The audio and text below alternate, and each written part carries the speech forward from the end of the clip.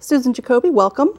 You're the author of the new book, Never Say Die, with the subtitle of The Myth and Marketing of the New Old Age. So what is the myth of the new old age? The myth of the new old age is that we are all, and by we, I really mean people who are not old now. The aging boomers, people who are in their 50s and early 60s now and in their 40s. That our old age is going to be lived in a way that's totally different from the way in which old age has been lived in the past. That we are going to all be skydiving centenarians, I like to think of it as a former president? Yeah, that we are simply going to get older, but not actually old. Mm-hmm. And so why do you think the culture's invested in sugarcoating old age? Well, it's very interesting. Now, when I was growing up, like all of the oldest boomers in the 1950s, I would say that attitudes toward old age were negative in a particular way. Just old age was just something that started the minute a man retired, and he returned home to bother his wife. And her only role was to be the grandmother to her grandchildren. And that was the whole idea, not just of old age, but just of anybody who was retired in their 60s. Now I think we've had a great corrective to that, which the AARP has had a role in the sense that we now understand that people over 65 can do a lot of things and that their only role isn't just lying around the house watching TV and looking after the grandkiddies. But there is a kind of new ageism, I think, that's taken over, which is this. It's great to be old as long as you don't exhibit any of the typical problems of old age. And old age has been very much redefined in terms of young old age, which sociologists and doctors call people in their 60s and 70s, who are basically pretty healthy, even if they've had all kinds of diseases like cancer and heart disease. And old age, in the late 80s and 90s, of whom so many more boomers are going to live to that era, the typical problems of people in old age are downplayed as if 90, well, I decided to write this book when I went to a panel at the World Science Festival a few years ago, titled 90 is the New 50. And I thought, does anybody really believe that? And the answer is that there are a lot of people in their 40s, 50s, and 60s who do believe that. So that it's a new kind of more subtle form of ageism in that it's great to be old as long as you don't have any of the typical problems of people who are really old. You use the phrase old. What do you mean by that? Is that well, old, it's a phrase that's used by doctors and sociologists, and it's used basically for people in their late 80s and 90s as opposed to those in their 60s and 70s. And it's quite right to make that distinction. Because people in their 90s, in terms of health and abilities, I'm not talking about exceptions, I'm talking about the majority of people, to talk about them as though they were the same as people in their 60s is as absurd as to talk about people in their 60s as if they were in their 30s. Now, there are people in their 60s who might like to think that they're in their 30s, but they're deluded. You say that the two overwhelming problems of old age are health that worsens over time, which is inevitable, and the tendency for most people to get poorer, and that you suggest there's some collective action that we should take in response to that. What are those key points? Well, health, there's not much we can do about, and there are lucky people whose health doesn't constantly worsen over time. But I think those of us who have parents who've survived into their 90s and grandparents, as I have, know that the typical person has to deal with many more health problems over time. And this, by the way, the problems of the oldest old have to be looked at as not entirely, but they're a huge women's issue because right now the vast majority of people over 85 are women.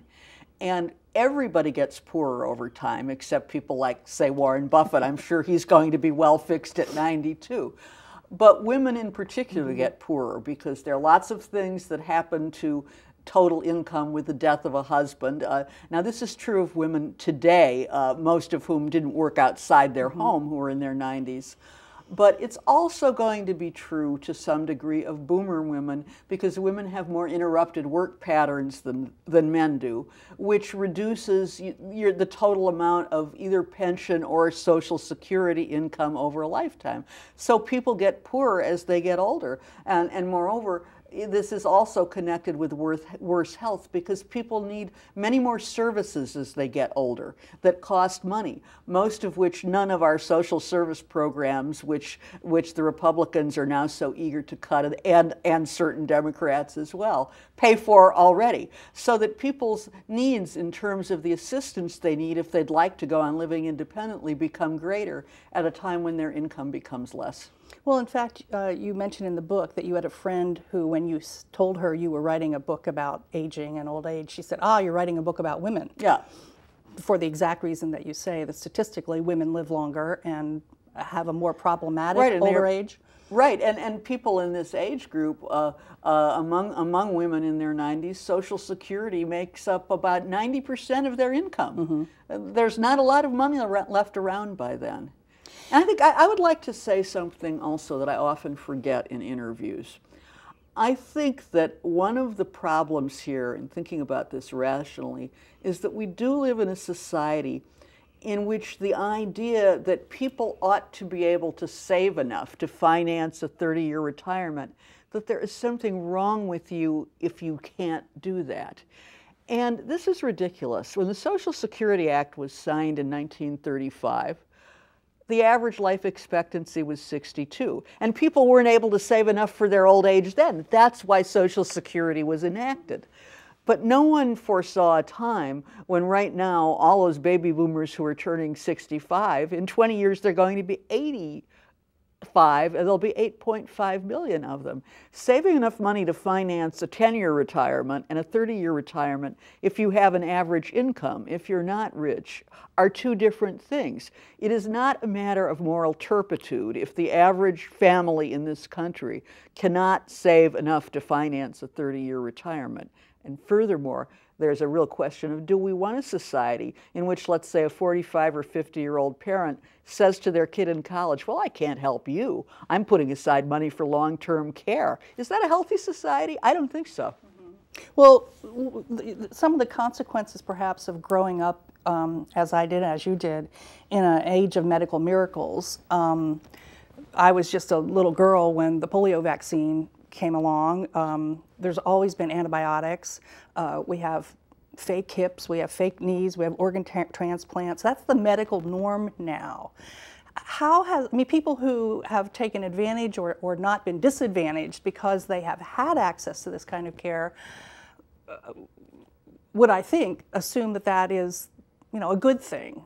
But you paint a sort of overall picture of your book that these things do have consequences because they prolong life beyond what our social network, our social safety network was able to provide or was created to provide. Well, that's true. But I think they have other consequences too.